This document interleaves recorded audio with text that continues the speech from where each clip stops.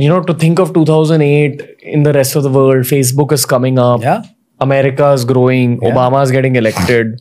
There's excesses. There's McDonald's all over the world. And then there's a part of the world just like this. That is what I'm telling you. Ranveer, there is a lot of difference between real life and real life. Real life and real life are very different things. There was a adventure camp. Can I speak something? Please, sir. Yeah. There was an adventure camp where 11th, 12th and big boys, they were coming in army. It was being conducted in Manali. And people expected that since 11th, 12th lot, quite notorious, so you go. I was second in command that time. I had gone there. There was some senior officer's daughter, some general visiting. She said, we want to have Maggie and, Golgappa and all that. I said, my food is already ready, sir, and it'll go waste. And there were a lot of people, they need khilao, and I do for this. Anyway, it was done. Although not easy to manage for those many Maggies and those fancy items. It was prepared. And next day, I got everyone in the single podium auditorium and I started playing some pictures. I want to show you something. And then I'd shown them pictures where people were drinking cattle urine. Yeah. And with small pipes, they were trying to collect one drop of the blood, water. This is from Sudan? From Sudan. And there was a point in stage and with some music and some message I had written it, I was showing to those children.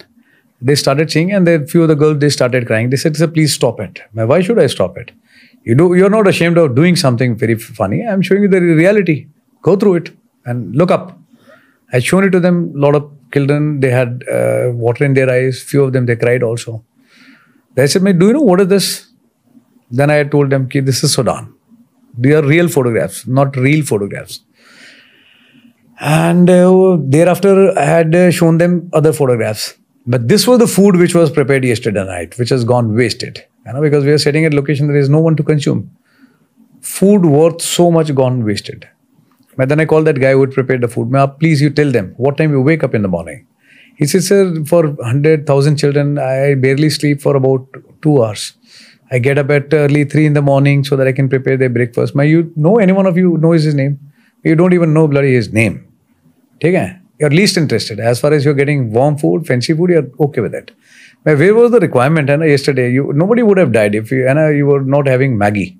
But you wanted and you had at the cost of wastage of so much of food. And there are people who are actually drinking cattle urine because there is no water. You want to try? Of course you can't because there are better options available with you.